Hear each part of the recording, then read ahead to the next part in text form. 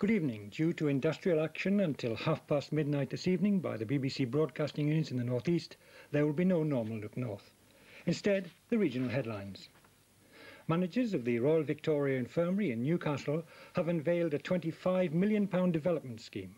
It will include a luxury hotel and conference centre in the hospital grounds. The scheme, funded by the private sector, will also include accommodation for nurses and a 60-bed wing to serve both private and NHS patients.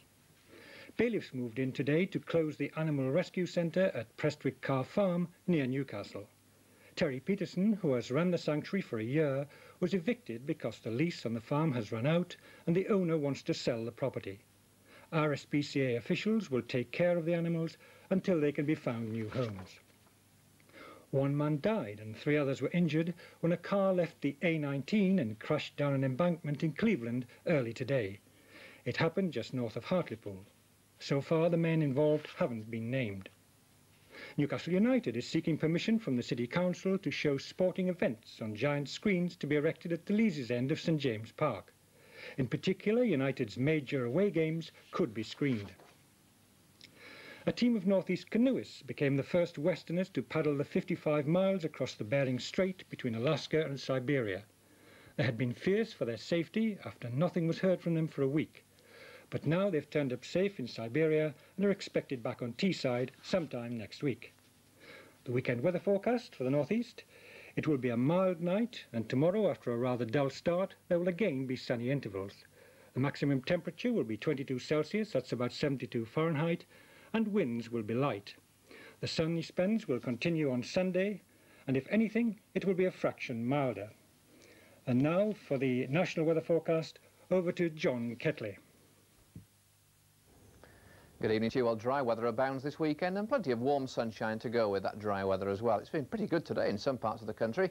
If you were following the Gulf at Glen Eagles earlier in the day, you'll have seen clear blue skies there and temperatures of Dundee of 24 degrees up into the mid-70s Fahrenheit. Similarly at Plymouth, with shelter from Bodmin Moor, the temperature again up to about 23 degrees. A large area of high pressure to thank for this good weather. That's out in the west of Europe there.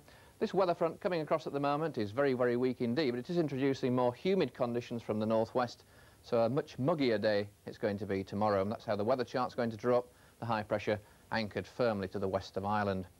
Well, this evening, plenty of sunshine to end the day, but there are the odd pockets of drizzle up in the far north of Scotland, a little bit coming across Ireland as well and sinking down through the Irish Sea. And that's going to continue through the night. A little bit of rain turning up, running down that North Sea as well. But further patches of drizzle and rain just hooking onto those western coasts and hills where it'll turn rather misty. Some fog patches developing later in the night, and some fog patches too up there around the Northern Isles. Right in the south here, it's going to stay fairly clear for much of the night, but 1 or 2 mist patches turning up in more rural parts late on, but that's soon clearing away tomorrow. Temperatures tonight holding up very well. In fact, it's going to be quite a warm and humid night, especially in the west here, something like 14. That's 57 degrees Fahrenheit. A bit of a breeze turning up in the north of Scotland. Tomorrow, then, not too much sunshine around first thing.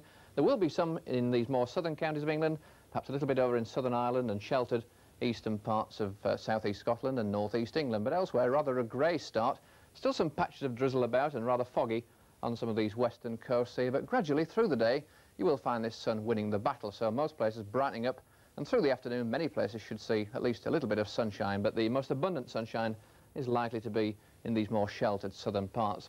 Perhaps turning a little bit fresher up in the northeast of Scotland there, 1 or 2 showers coming through into the Northern Isles, but up in the northwest of Scotland it's likely to stay grey and cool for much of the day, about 15 or 16 degrees there, but a muggy 23 to 25 down in the south, and that's it. Tonight, Omnibus presents a tribute to Sir Laurence Olivier. In a special programme, friends and colleagues will be reminiscing and paying tribute to the greatest actor of this century and the man who helped to shape British theatre over the last 50 years.